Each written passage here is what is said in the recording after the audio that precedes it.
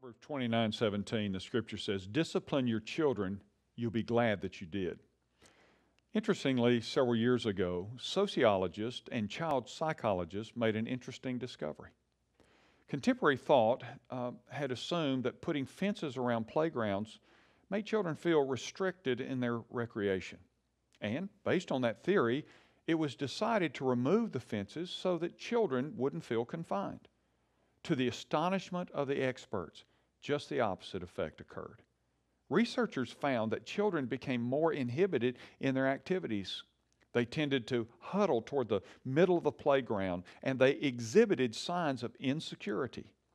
Interestingly, when the fences were replaced, the children once more played with great enthusiasm and freedom. What's the lesson here? Well, the lesson is we all need boundaries, something to define the limits of safety and security.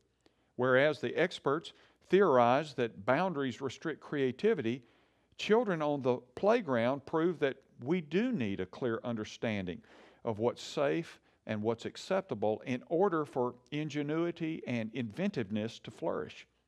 So that means that your children will flourish and you'll function better as a parent when you clearly articulate guidelines. And the consequences for not following them are completely understood. There's a humorous story of a father who gave his 16-year-old son his first car. And before handing him the keys, he said, "This is a magic car, son." "Really?" the boy replied.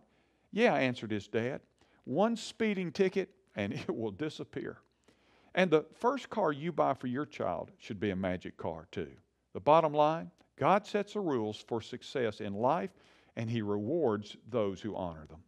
I'm Ray Jones, and that's another heart truth for your day.